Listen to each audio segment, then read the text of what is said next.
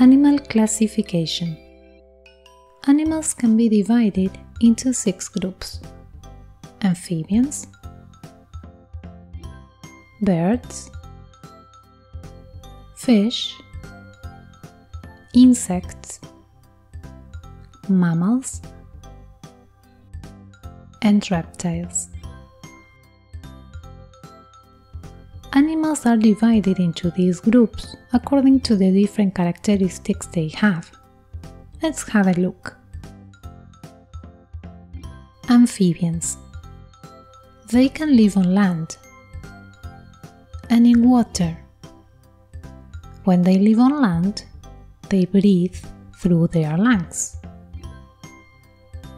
And when they are underwater, they breathe through their moist skin. They can also lay eggs. Birds. They have feathers to keep them warm.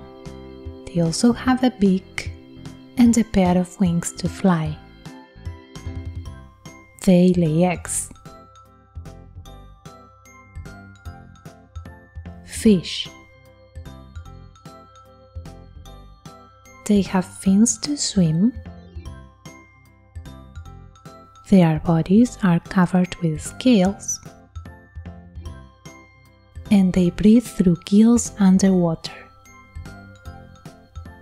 Most of them lay eggs to reproduce. Insects. They have 3 pairs of legs. Can you see them? 1, 2, 3. They have a pair of feelers,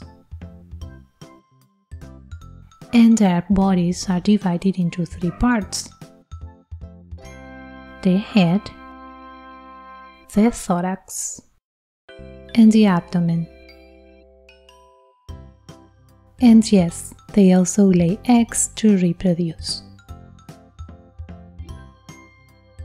Now the mammals. They give birth to live young.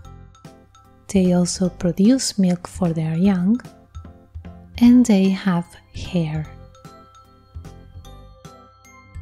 Some mammals live on land, and others in the sea, like the dolphin. And now the last group, the reptiles. Which are their characteristics? Well, as you can see, they have a dry skin covered with scales, and some, like the turtle, have shells. Now it's your turn. What do you think? Is the bat a bird or a mammal? Leave your answer in the comments. And if you want to test yourself on this topic, you can also download the free worksheet to put into practice everything you have learned about animal classification and their characteristics.